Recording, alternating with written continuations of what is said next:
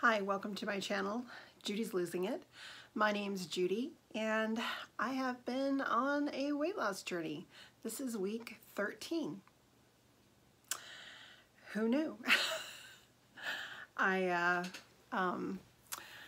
Here's my stats. I had weight loss surgery July 2nd, 2019 in Mexico. And my weight day of surgery was 334. My pre-op weight was 355, and my high weight from 2018, August of 2018, was 385. So I had lost 30 pounds on my own before anything, and then on my pre-op diet I lost 21 pounds. And today, very disappointed. This is week 13 and oh my gosh, I have all these notes. I didn't write down my weight. It's etched in my brain. 293.5. I was in the 292s and I woke up this morning just sure I was going to have lost at least a pound. Maybe I was going to be out of the 290s altogether. Well, that didn't happen. I gained a pound. So for the week, I've lost 0.8 pounds. Yeah, disappointing. Total since surgery, 40 and a half pounds. Total since pre-op, 61 and a half pounds. Total since my high weight, 91.5. Putting it that way, yeah, it's not bad. It's not great. I really hadn't thought I'd done that badly this week. I hit water aerobics 4 times. I had my physical therapy, which is now a workout session in and of itself. They've gotten me to a point where I can actually work out on the bicycle and, you know, all the various things. So, yeah, I really thought I had lost weight. So, you know, I mean, there were a couple of days during the week, but I mean, it didn't show up daily. It kind of, you know, I went over my calorie allotment of 1,000 calories, which unfortunately I'm able to do way too easily. But anyways, I had only a couple of days of that. And it just was like staggering. I was staggering down. You know, I'd go down and then go up a little bit and then go, you know, and then go down again. And unfortunately, this morning, I went way up. So, while it's disappointing, it's not the end of the world. It's still a little loss. It's just so early in the process that I am very concerned about what this means for the next, you know, 9 months. I got really excited. I saw Dr. Matthew Weiner's video on YouTube about his new book coming out, and so I bought it. I also, and I read it, and I will have a review of the book, but I do want to reread it again. I just went through it really quickly one time. Having read it, I really wished I had had that book 4 months ago, 5 months ago, before I had surgery. 3 years ago or so, 3.5 maybe, when I was looking at having weight loss surgery done in Washington State rather than going to Mexico, we were told that the weight loss differential between the sleeve and gastric bypass was really close. And I don't know, after reading Dr. Weiner's book, I'm not sure. And then he also gave a link, and this is what really has kind of scared me. He gave a link on his YouTube channel, and I'll put it below. It's a Michigan Bariatric Surgery Collaborative. I'm not exactly sure what it is, but they've opened it up to the public. And so I was able to put in my information with my surgery. And this was the outcomes calculator. What they were guessing would be my weight loss with the vertical sleeve gastrectomy. And that was me starting at 334. They felt on their outcome that after 1 year I would be at 253 pounds, that I would lose 81 pounds in 1 year. The second year I would be at 249, and the third year I would be at 253 back up. So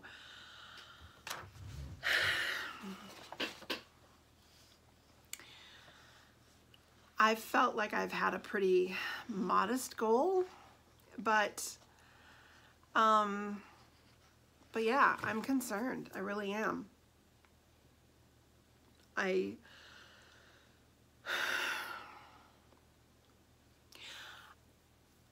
know there are stalls. I understand this, but after reading his book, it was pretty clear that surgery reset your metabolic set point. So for the first 6 months to a year, maybe 18 months, that's where the body kicks in and says, hey, you're supposed to be 200, but you're 300. So we're gonna make sure you don't feel hungry, and we're gonna give you a lot of energy, and we are going to work it, you know, help you work to make sure you get your weight down to 200. And, but that kind of switch is on a timer. And so, you know, it's harder for the surgery to work well. And so, well, I'm really happy. I mean, don't get me wrong. I'm really happy that I've lost now over 40 pounds, not my almost there of last week. But, you know, I was really hoping in the next 3 months to lose another 30 pounds. So in the first 6 months to lose 70 pounds. And then I felt that hopefully in the next 6 months after that, that if I could drop another, you know, 35 pounds, that would put me at about 105 pounds lost in a year, which I thought was reasonable. And then with his outcomes calculator, well, it was a little shocking. I know when I had first talked to UW Med, which is where I was originally in the state of Washington going to get weight loss surgery, I had mentioned and I was about 350 at the time, that I wanted to get down to, oh, maybe 185. And the nurse practitioner was very careful to say, that's probably not going to happen. So, you know, it's, you know, for me, with going to Mexico, I really had a goal of reaching, you know, anywhere between 225 to 200, you know, in that range. I mean, I felt like I needed to probably get down to 200 in order for, you know, there's always a bounce back. You always gain, you know, X amount of weight, you know, 10, 20, 30 pounds back. And so, yeah, I'm a little concerned for myself. And I really encourage anyone who's looking at having weight loss surgery to both get Dr. Weiner's book, and which I don't have the name of that, but I'll put that below too, and check out this outcomes calculator for bariatric surgery. You know, just to give you a comparable of what it was saying if I had gotten the RNY. It said that I would have lost another 17 pounds. That's over 20%, right?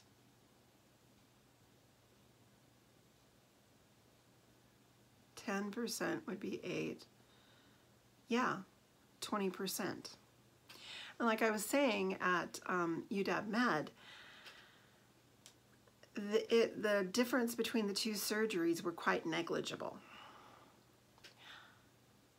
I liked, and I still like, the sleeve in a variety of ways. To me, it's straightforward. They've just cut out a portion of your stomach. You're left with a small tube. Your intestines are all left in place. It's just, now you're not able to ever eat as much as you were before, which doesn't mean you can't gain it all back, but you have this tool. So that's what I was thinking.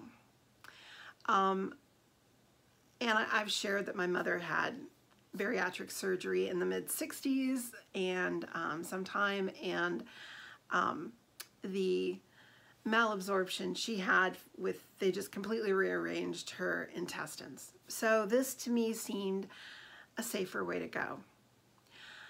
But at UW, they were more talking maybe a 10% difference between the two surgeries for weight lost.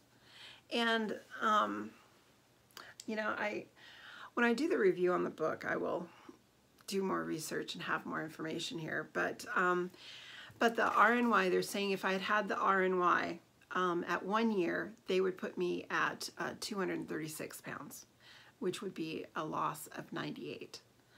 And that 2 years, 225, 109 pounds lost. And at 3 years, 226, 108. So, yeah, it's a little sobering.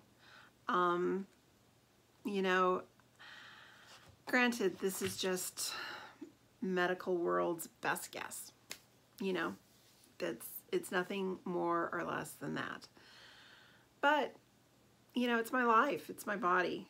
And I don't want to I can't afford revision. I could barely afford surgery to begin with. So that's really not in my future. And yeah, I'm a little bit bummed and I'm a little bit concerned. I have, since August, I think it was around August 26th, 25th, I weighed 299 pounds. I've been in the 290s now for over a month. And I'm not even close, it's not like I'm 290.5, I'm 293.5. And I have 3 pounds to lose, 3.5 pounds to lose before I start getting in the 280s. So yeah, I have lots to celebrate, but I'm a little bit concerned, I have to say. And the other question I have to ask, I was talking to my brother about it, if I end up at 253, will that have made the money, the surgery, all of this time and effort worth it? And I mean, in a lot of ways, yes. From my pre-op, that would put me at 100 pounds lost from my pre-op of 335, or 355, sorry, 355. And yes, in a lot of ways, but you just expect all this from the surgery too. And so yeah, it's been an interesting few days. I'm still trying to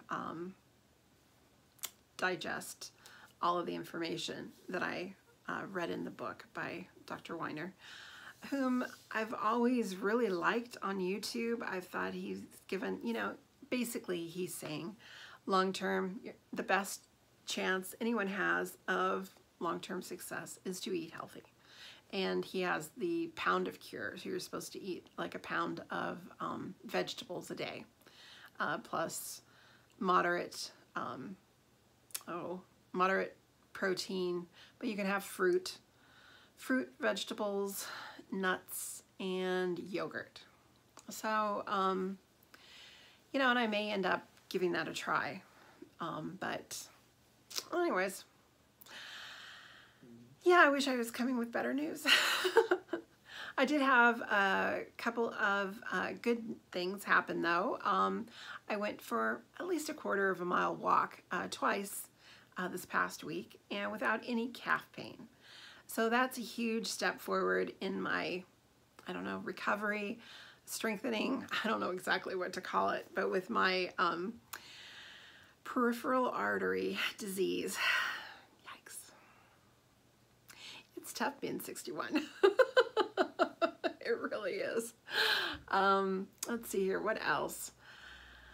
Oh, yeah, the cheese crisp things, I have a very hard time controlling myself around, so I've now learned that I need to limit my access to those things. I made, oh, I did have an interesting meal for lunch. I made turkey meatballs with pasta sauce, and it cut the calories in half. So that was really good. Well, maybe not half, but for two beef ones, they were 240 calories, and for 2 turkey ones, they were like 140 or something. I mean, a significant drop in calories, same quantity, same flavor, maybe not quite the same, but perfectly adequate. And yeah, so I had a very nice low-calorie lunch, and anyways, happy about that. So anyways, I hope you're doing well. Thank you for watching, and I will be back with 2 things actually. The first will be my 3-month update, which is actually tomorrow. If I can figure it out, I will try to add photos. I haven't been accurately taking photos, but on month 1, I took a set of photos of me in my, oh, not tights, but all the skinny things you wear to work out, and a sports bra. So, so anyways, I'm planning on taking those again tomorrow too. And I've been taking also a picture of my face and putting them side by side to try and give myself hope and a feeling I'm getting somewhere. Anyways, take care, and we will talk again soon. Bye. Oh, and the other thing is,